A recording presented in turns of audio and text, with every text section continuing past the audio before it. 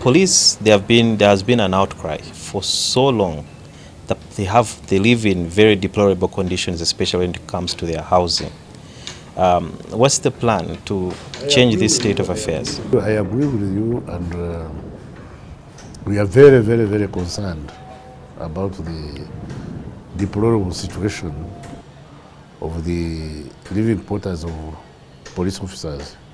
So not only police officers, even prison warders, even immigration officials. We are trying to do our level best to alleviate that by further construction. We are trying to engage public-private partnerships so that we build police quarters and relieve the suffering of our police personnel. And then their salaries. I understand the lowest, I think a constable earns about 470,000 shillings. That money in the current economy is almost like just how you go to a shop and you can shop and carry the entire 450 in one basket. What's the plan to ensure that these officers who are charged with the responsibility to guard billions and lives, they earn a fairly better salary? They are sacrificing, because I agree with you, the amount of money we pay them is not a living wage. We are looking forward to that time when we shall have enough resources to pay a living wage. And that's why I was talking about rationalization. Rationalization of resource allocation. In terms of rationalization, what exactly do you mean? That one is wide. We've been merging agencies, we've been doing all sorts of things to try to save money and remove it from, yes, worthy causes, but to more urgent areas. The numbers are still few. They are limited in terms of police, the ratio of police to population. What's the plan? The plan is to do the ideal. The ideal is to increase the number of policemen to the international level of 1 to 500. We are operating at 1 to almost 900. But then you see our resource envelope does not allow that rapid expansion. And then there was also another issue of transfers of police, especially the officers who are married, legally married.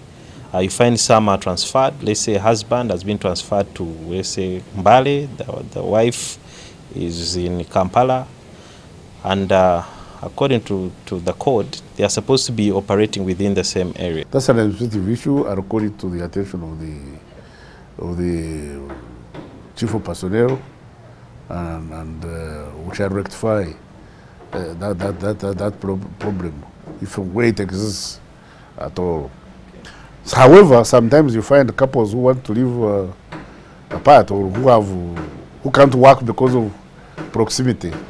You know, they have misunderstanding, and so the police authorities say, "Oh, okay, Sudhir, you go to Mbarara, and meanwhile you remain, this lady remains in Kampala." There is a feeling that actually when it comes to policing, the government or the authorities in charge, like police, they tend to protect more the government, especially when there is a protest, like the recent protest about the oil pipeline, when EU passed a resolution stopping Total from continuing with its plan to build a pipeline. There was a demonstration that happened peacefully, but when the opposition tried to demonstrate, they are bundled and put on pickups and put in jail. Should we kneel down and recite rosary when people are causing mayhem in town? No. The police, which is constitutionally mandated with maintaining peace and order, will move against them. And if they think they've been unfairly treated, let them go to court. Okay. But every time they try to ask for permission, it's like automatic. They will never be granted permission to demonstrate fully and peacefully, even if they mention an area or let's say space. I've not heard of that. If it was there, why don't they complain to me? I am the man in charge of internal affairs. I've never seen anybody come to me and complain that he or she has asked for peaceful demonstration, not permission, informed the police that they want to do peaceful demonstration, and the police has considered and said no.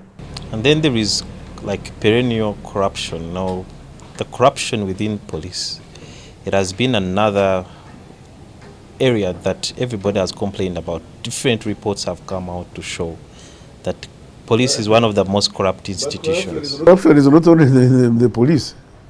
Corruption is, it has become a disease. It's endemic. You go to the land office, you go to the markets, you go to, literally everywhere you go, you hear people complaining. You hear people complaining. That's something that we've got to address together as a country. As a country. Considering the current rebel attacks, plus also the attacks on police, people seem to be worried that they may not enjoy the festive season. What assurance do you give them? It takes two to tango. The police will do its level best to do patrols, police patrols, where they will have withdrawn the outposts. But the patrols will be conducted by squads big enough to defend themselves. So the patrols will ensure that there is no crime in the areas, and the population is requested to report anything so they deem suspicious. Yeah. Is there anybody else? I don't think so.